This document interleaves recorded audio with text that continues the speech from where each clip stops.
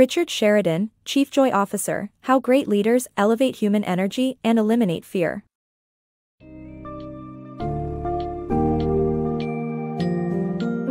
Discover how to cultivate a joyful, authentic, and effective workplace in this summary of Chief Joy Officer, How Great Leaders Elevate Human Energy and Eliminate Fear by Richard Sheridan.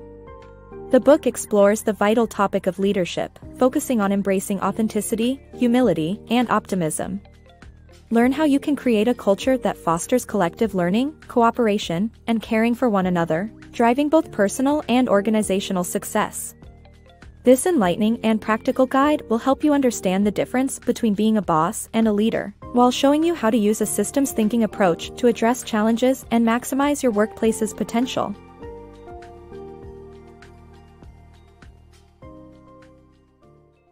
Embrace authenticity and humility. Fostering an environment where employees feel comfortable revealing their authentic selves and emotions can lead to better understanding and support within the workplace. This includes embracing vulnerabilities and displaying humility in leadership roles, acknowledging that every task within the organization is important and deserving of equal respect. Too often in the modern workplace, we are compelled to hide our true selves and emotions, creating a disconnect between our work and personal lives. This disconnect can be further exacerbated for leaders who may feel pressured to maintain a confident and strong image, despite their internal feelings of stress, anxiety, or being overwhelmed.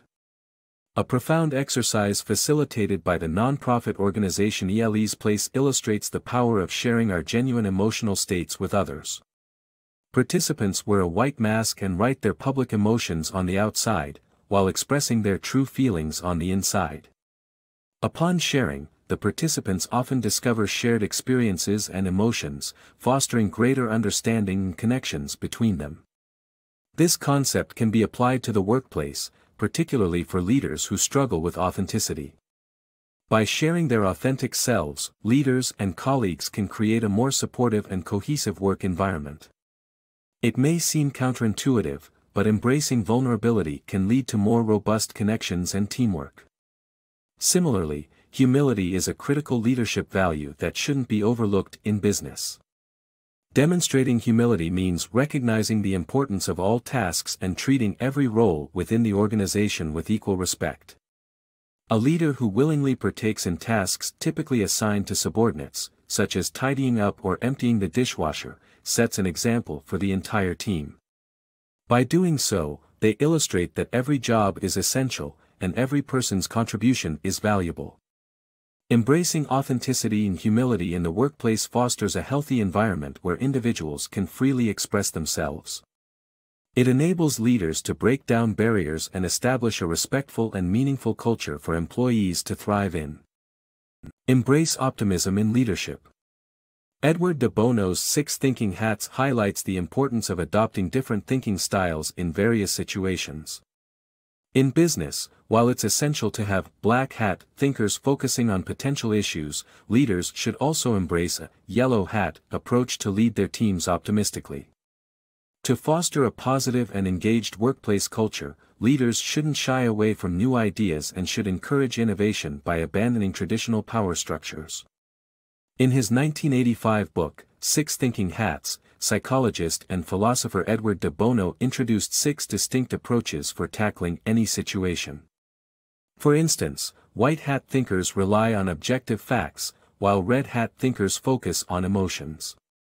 The black hat approach emphasizes potential risks, and many perceive it as an engineering mindset. Though this type of thinking is crucial, leaders should also adopt the yellow hat perspective, an optimistic stance that focuses on the possibility of success. A well-balanced organization needs a mix of white, red, and black hat thinkers. However, leaders should embody the yellow hat mentality to encourage optimism and engagement within their teams. In practice, this can mean supporting others' ideas with enthusiasm and taking action to promote progress. Many successful business leaders have visited the author's company to learn about its joyful, innovative culture, characterized by minimal hierarchical structures and highly engaged teams.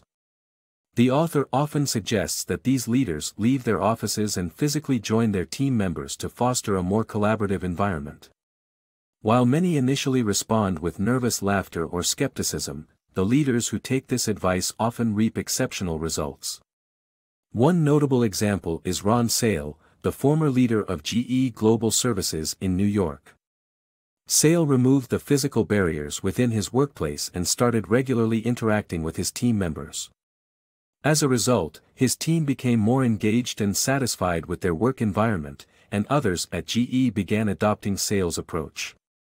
The key takeaway is to embrace optimism in leadership. Don't let the fear of failure, or black hat thinking, hold you back from trying new ideas that could enhance your organization's happiness and productivity. Joy in serving others. True joy is derived from serving others rather than just serving oneself. By building a culture focused on service, you can spread happiness and positively impact both your personal and professional life. This is exemplified by the story of the bookshelf, the tale of the three bricklayers, and Mike, the kind-hearted McDonald's worker. In 1968, a young boy decided to surprise his parents by assembling a new bookshelf they had just bought. He placed books, connected their stereo, and even played his mother's favorite record when they arrived. His parents' reactions of speechlessness and even tears made him realize that true joy comes from serving others, a lesson he carried into his business career. To cultivate such a culture of service, one can look to the parable of the three bricklayers. Each was questioned about their work. One saw his job as merely laying bricks, another as building a wall, but the third proudly envisioned himself constructing a cathedral.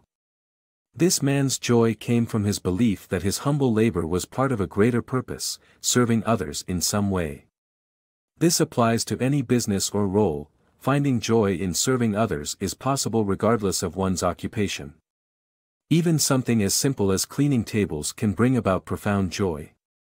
At a McDonald's in the Detroit airport, an older worker named Mike performed the mundane tasks of wiping tables and clearing away trash with great care and attention.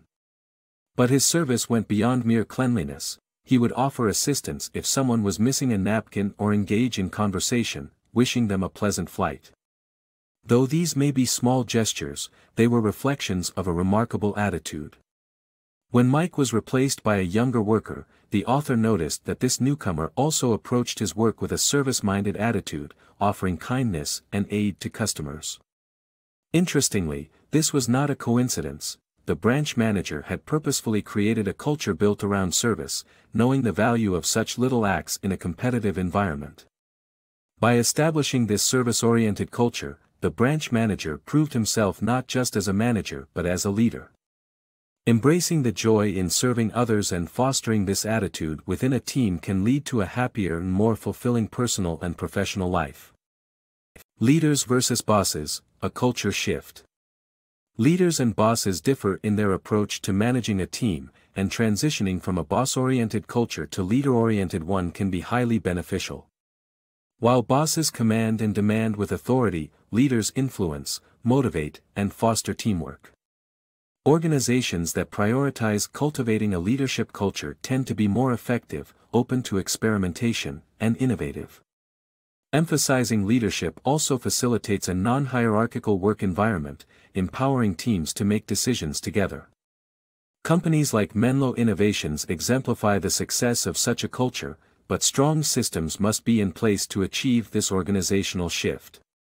In the workplace, a boss exercises authority to give orders, while a leader uses their skills to inspire and motivate.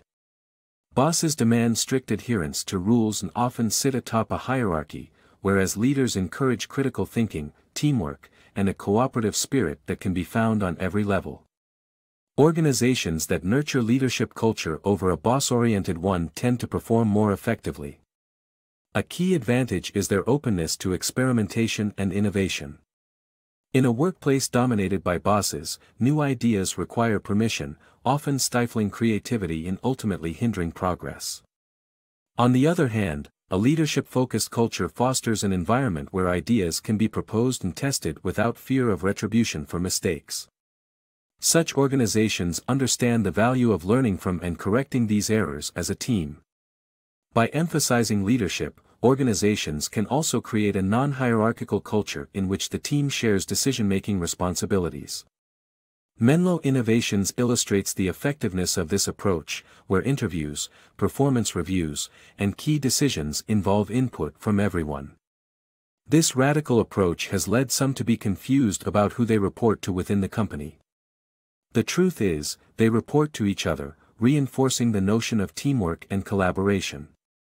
Still, it's important to recognize that transitioning to a leader-oriented culture requires robust systems in place to support such a shift. Through prioritizing leadership over traditional boss roles, organizations can unlock higher levels of effectiveness, innovation, and a stronger, more supportive work environment. Embracing joyful systems. The key to cultivating a joyful organization lies in creating effective systems which remove pain points and reward positive behaviors. To achieve this, it is essential for leaders to recognize the impact of systems on both tasks and team interactions, rather than attributing issues to random occurrences or lack of diligence. Designing systems that foster the desired culture and results can lead to improved outcomes and an atmosphere of collaboration. When we think about joy, systems may not be the first thing that comes to mind. However, establishing a joyful organization is closely linked to focusing on systems. In times of adversity, such as confronting a failed sales pitch or an unhappy customer, businesses tend to overlook the crucial role systems play, often blaming luck or insufficient work ethic. But a wise leader will recognize the potential influence of a flawed system. System thinkers view an organization through the lens of its systems and processes, analyzing how work is distributed, monitored, and simplified. Striving to consistently enhance the workflow, these thinkers rely on systems to achieve their goals. For instance, Menlo's time tracking system requires employees to provide accurate timesheets, allowing the company to confidently estimate time frames for future projects. This eliminates the need for excessive overtime, reduces software bugs, and combats stress and low morale resulting from overworking. Designing joyful systems entails developing policies that actively reward desirable behaviors instead of merely celebrating individual achievements. The author once assisted Dominique Coster, an R&D team leader in the automotive industry, to foster effective collaboration similar to Menlo's structure. After opening up the office space, which improved collaboration, the author suggested shifting from honoring individual patents to recognizing the collective effort of the entire team, including engineers and accountants. By adjusting their system, Coster's team transformed behavior within the organization, demonstrating the powerful potential of systems in cultivating a joyful work environment. Cultivating a caring workplace. When employees genuinely care for one another, a vastly positive and supportive work environment is created. By prioritizing emotional well-being, collaborative recruitment practices, and focusing on shared knowledge and experience, companies can foster a workplace culture where people actively look out for each other's best interests. At Menlo, potential recruits are quickly introduced to the company's culture of care during their first interview.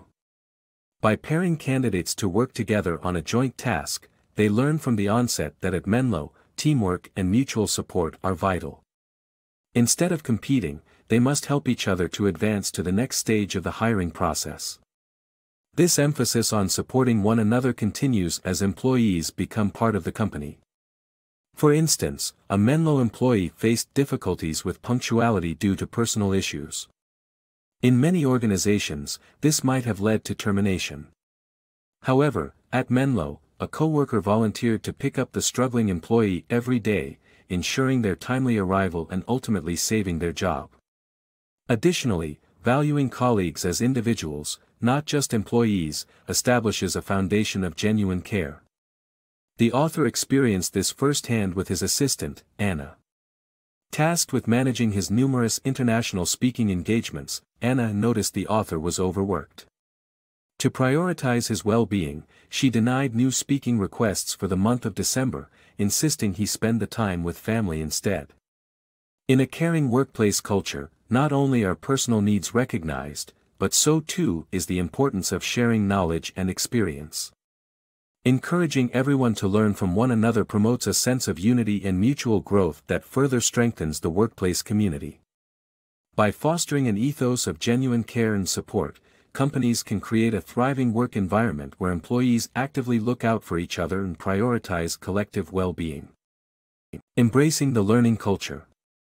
Constant learning is crucial for businesses to survive in today's rapidly evolving world, as demonstrated by the downfall of Borders books. To build a thriving learning culture, leaders must encourage strong reading habits, make books easily accessible, create opportunities for knowledge sharing, and facilitate team teaching among colleagues. This approach not only prepares organizations to adapt better but also fosters a joyous, growth-oriented working environment. In the age of the Internet, the ability to learn quickly has become the key to long-term success for businesses. Take the example of Borders Books. Founded in 1971 and employing 20,000 people at its peak, it ultimately fell to Amazon, which was founded in 1994. Borders had 17 years to adapt, but it failed due to a lack of continuous learning within its organization, as emphasized by MIT systems scientist Peter Senge. To build a learning culture within your own business, it's essential to encourage strong reading habits among team members. One way to do this is by creating a free library in the office and ensuring that books are always readily available. Adding an in-house book club or lunch and learn sessions, where team members share insights from books they've read, can also create excitement and spread new ideas. However, it's not enough to simply foster a love of reading. Creating opportunities for team members to teach and learn from each other is crucial. Menlo Innovations, a company known for its learning culture, pairs colleagues together to work on tasks. This approach enables knowledge exchange rooted in different experiences, strengths, and weaknesses, promoting continuous learning within the company. By fostering a learning culture that encourages reading, makes books available, and facilitates knowledge sharing among colleagues, businesses not only become more resilient and prepared for the future but also create an environment where people derive joy from learning, teaching, and expanding their horizons.